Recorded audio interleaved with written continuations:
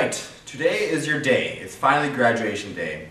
I'd like to bring up my guest speaker, Jacob.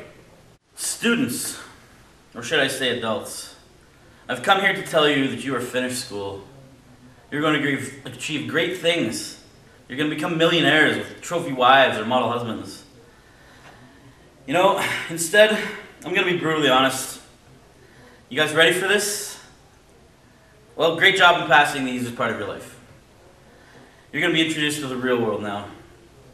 Bills, heartbreaks, death, depression, divorces, starvation, work. You're going to have to wake up in the morning and work your ass off. You know what? You might as well take the easy way out.